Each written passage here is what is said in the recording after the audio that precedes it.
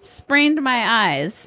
ABC News. You are my best friend, soulmate. And in just a few pushes, you'll be the most amazing mother our daughter could ever ask for. Excuse me. Husband of the year surprises pregnant wife with book of motivational messages to encourage her during 2-day labor. How dare that man assume his child's gender before that child has a chance to identify, first of all. Second of all, I would murder that motherfucker. She was in labor for 2 days. And again, it's narcissism on fire. I don't think this went the way the guy had hoped.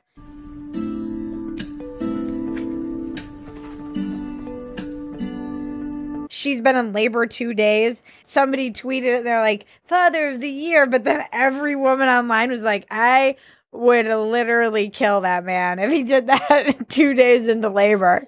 Yeah, way to make it all about you, buddy. Patriarchy always wins. This should have been under patriarchy, so crafty. Ugh. Yeah, no. Here's how to make my wife's 2-day labor all about moi. Even more unbearable.